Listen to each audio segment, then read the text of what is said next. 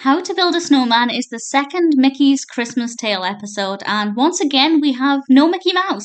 But actually, with this one, we just have Goofy, but it works quite well. Goofy has set up his video camera and he's trying to create a how to video on, of course, how to build a snowman.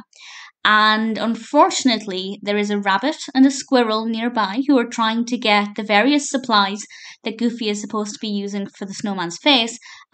They cause some problems for Goofy. I won't say exactly what happens, but it's really good fun. It's very brief, it's to the point, but it works well as a nice little self contained narrative. And the snow looks gorgeous. In the first episode discussion, I praised the animation style, and I am doing the same here.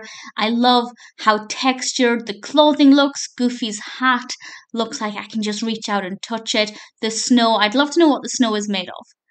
It looks fantastic. I think there are a few different things going on here because the ground snow looks different to the compacted snow. But I'm not knowledgeable enough with that kind of modelling to identify what materials are being used. But I would love to know if anybody has any ideas. Please feel free to share. It's good fun. I am hoping that the rest of the episodes kind of incorporate more than just one character. I don't know how many episodes there are, though, having said that. There could be one every day between now and Christmas. I doubt it. But if there is, that would be pretty cool. Either way, How to Build a Snowman is a pretty decent second episode for Mickey's Christmas Tale. It's left me very curious about what to expect going forward because I feel like this is different to what I expected. I don't know what I thought it would be, but this wasn't it. That's not necessarily a bad thing, though. I like the element of surprise with this. I'm keen to see what else it has in store.